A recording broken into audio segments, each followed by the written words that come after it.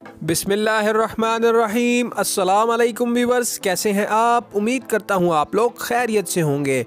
Viewers, जैसे जैसे corona viruses के केसेस बढ़ते जा रहे हैं वीवर्स, इसकी नई नई अलामात सामने आती जा रही हैं। वीवर्स, जदीद तहकीक के मुताबिक नए कोरोना वायरस की दो नई मुमकिन अलामात सामने आ गई हैं। वीवर्स, तिबी माहिरीन ने कहा है कि सूंघने की हिस्स ख़त्म हो जाना नए नोवल कोरोना वायरस से होने वाली बीमारी कोविड-19 की एक अलामत हो सकती है। ये दावा बरतानिया में होने वाली एक तहकीक में सामने आया है। Royal college of surgeons of England की तहकीक में कहा गया कि सूंघने की हिस्स से महरूमी को पहले ही वायरसेस से जोड़ा जाता है, क्योंकि ऐसे 40% केसेस किसी वायरल इन्फेक्शन के बाद रिपोर्ट होते हैं।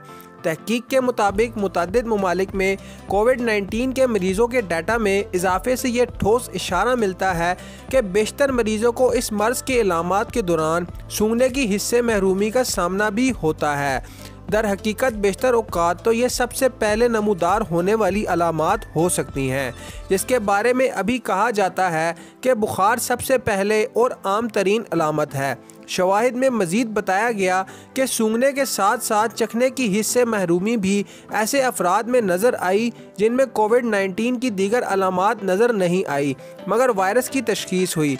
तो वीवर्स, इन दो नई अलामात में जो दो ये ज़ाहिर हुई हैं, इनमें सूंघना और चखना, वीवर्स इन दोनों की सलाहियत अगर महरूम हो जाए तो समझ आ जाए कि आपको कोविड-19 हो गया है या कोविड-19 की अलामात आप में आ चुकी हैं।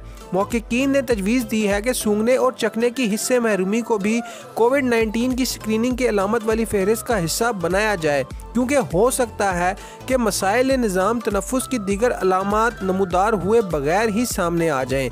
तहकीक में मज़ीद बताया गया कि इस तरह के केसेस ईरान, अमरीका, फ्रांस और शुमाली इटली में भी रिपोर्ट हुए हैं। मुहक्किकीन का कहना था कि उन्होंने कुछ दिन पहले 40 साल से कम उम्र 4 मरीज़ों का मुआयना किया, जिनमें दीगर अलामात तो नज़र नहीं आई मगर अचानक सूंघने की हिस्स से महरूम हो गए। उन्होंने कहा कि ये हमारे ख्याल में ये मरीज़ खामोशी से इस वायरस को फैलाने का बाइस बनते हैं। यकीनी सी बात है कि जब किसी को पता ही ना हो कि वो किसी कोविड-19 या इस तरह के मर्ज़ का शिकार है और वो खुलेआम लोगों में फिर रहा है, तो उसको कैसे मालूम होगा कि वो लोगों में कोरोना फैलाने का बाइस बन रहा है। तो वीवर्स, आप भी अगर ये वीडियो सुन रहे हैं तो आप भी इस वीडियो को आगे ज़रूर पहुंचाइएगा। इसी तरह वीवर्स, जर्मन के बोन यूनिवर्सिटी हॉस्पिटल के डॉक्टर ने कोविड-19 के 100 से ज़ायद मरीज़ों के इंटरव्यू किए हैं, तो उन्होंने दरियाफ़्त किया कि 70% के करीब को सूंघने और चखने की हिस्से कई रोज़ पहले ही महरूमी का सामना हो चुका है। तो वीवर्स, अभी तक कोविड-19 में जो कोविड-19 को चेक करने की फैसिलिटीज़ या चेक करने का आला कहा जाए या चेक करने का पैमाना कहा जाए, तो उसमें सबसे पहली जो अलामात आ रही हैं वो सूंघने और चखने की हिस्से महरूमी है। तो वीवर्स, आप भी ये वीडियो ज़्यादा से ज़्यादा लोगों तक शेयर करें और उनसे पूछें कि उन तक भी ये मसला तो नहीं है। अगर उनमें भी सूंघने और चखने की सलाहियत से महरूमी आ गई है तो उन्हें फ़ौरी तौर पर कहें कि आप आइसोलेट हो जाएं और इसको जितना जल्दी चेक करा सकते हैं चेक कराएं, क्योंकि हो सकता है यही वो लोग हों जो खामोशी से कोरोना फैलाने का बाइस बन रहे हों।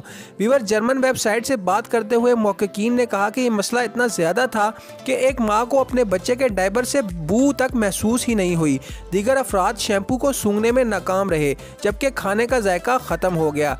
वीवर्स, हमारी मशरकी माएँ आम तौर पर डायपर रोज़ चेंज करती ही रहती हैं। तो वीवर्स, अगर डायपर चेंज करते हुए भी ये बू महसूस ना हो तो समझ लें कि कोई ना कोई मसला ज़रूर है।